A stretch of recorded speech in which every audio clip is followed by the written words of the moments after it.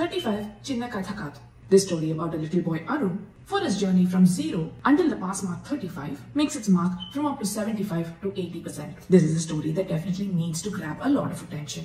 Though the approach is a little too commercial, in terms of writing that could have been a little more raw and realistic. So questioning the education system, but for whatever is written, executed and especially performed, the makers do have their heart in the right place. This is a Nivetha Thomas show from first to last, including the little boy who played Arun.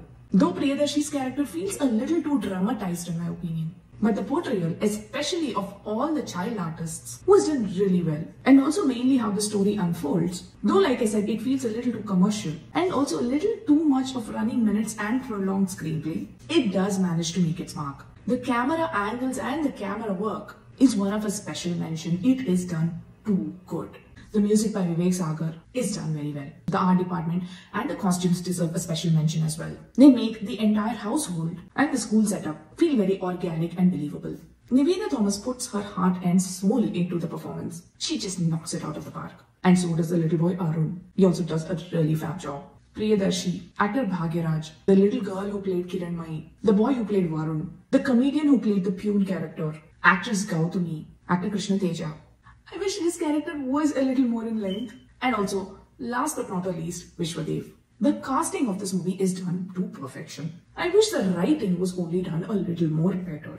This movie had all the elements going, especially the way it questions the education system in India. Of institutions like Sri Chaitanya or Narayana, etc., who focus only on the marks and only on the grading system, more than making the lessons understandable and comprehensible to children. Which is one point that is explained quite well in this movie. But instead of concentrating on that point, in the second half, it becomes more of a mother's journey towards redemption. From being called a 10th fail, or a little boy's redemption. From being called 0, which is equivalent to the marks he scores in math. Though this story is also good, and this is also a story that needs a lot of attention, it also throws a very important question. The ranking and the grading system of how the education process is designed in India. This is a very important point, and I hope it was emphasized a little more. Because towards the end, the children, the parents, the principal, everyone again fall behind marks and trying to make the kid pass after all. Which isn't so bad, just like the kid's journey in Tare Zameen Par. But it is also something where we are only tuning our kids to fit into the system rather than define their own way of learning. That was something that I felt could have been written and could have been explained more loud and clearly. Because like I said, towards the end, the kid again falls into the rat race and is again running behind marks and proving his worth through the grading system and fit into the 9-to-5 job if he has to make it in this world. That I felt was a little bit of a disappointment in terms of writing.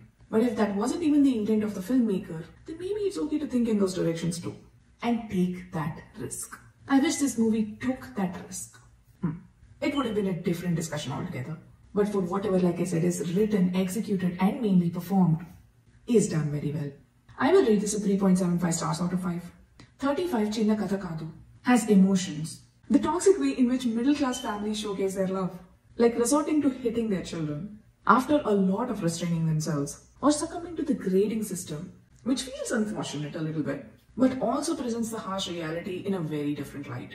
A lot of discussions can be raised from this movie, and I wish they do, but this deserves a good one-time watch for a lot of viewers, especially parents. But I would commend Nivetha Thomas, whether it is putting on weight, whether it is learning and perfecting her dialect for the Chittoor or Tirupati side of Andhra, and also adapting her body language to fit a middle-class wife. Like I said, she just knocks it out of the park. Some technical issues that I found, there were also some continuity issues that I saw. Like in the same scene, Priyadarshini has glasses on, and in a different frame, he doesn't have glasses. So some like that. And also the introduction scene of the kid Arun. Like he showcased like he's the younger kid. And in a different scene, when he's joining school, he showcased like he's the elder kid. That doesn't make sense to me. Maybe the way I registered it was incorrect. But that was also something that was not done in the most clear way possible. There are some parts which are over-dramatized, like the pre-climax sequence. The way Arun has to go and give the exam. Feels like a Telugu cinema moment where there are so many obstacles. So that part felt a little dramatized. And also the face-off between Nivetha Thomas and Priyadarshini, where he comes to their house. I mean, that part is good, but there is too much dialogue. I do understand where the makers are coming from, don't get me wrong.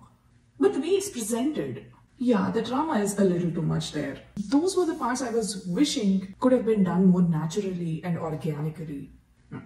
But this movie also has a lot of scenes and a lot of parts which are written and done right. Especially the mother's explanation of math and how she makes it more comprehensible and understandable to the kid is my best takeaway from this. And also the relationship between the husband and the wife. And though the part where they decide to get married was okay-ish for me. The rest of the movie, I love the chemistry between them. And mainly the rapport and the friendship that develops. Though there are parts which feel a little too toxic for a relationship to be in. Especially how the husband keeps referring to her as 10th fail. I wish the makers thought through about the logic and sequences like that. This is me, the honest Chinna, and this is my short review. Follow me for more.